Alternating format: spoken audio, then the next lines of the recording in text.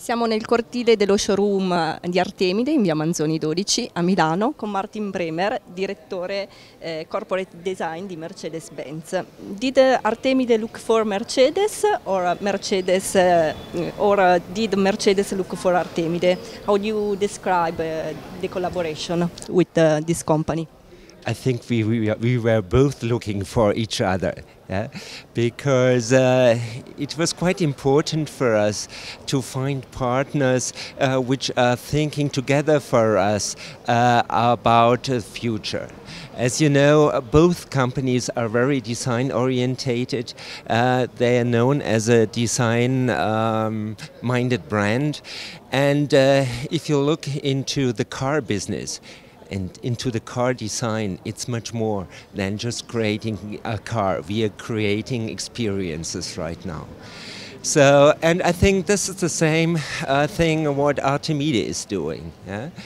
So I think especially in the terms of light, and think what the light does with a human being.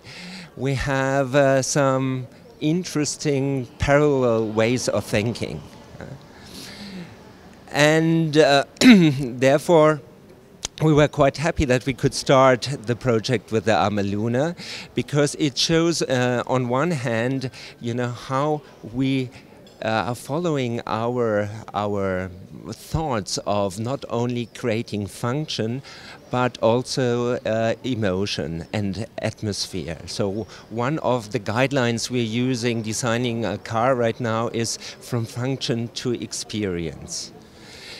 And this is what the lamp is doing as well. So Mercedes-Benz, since the beginning of the company, is dealing all the time with two poles. It's emotion and intelligence.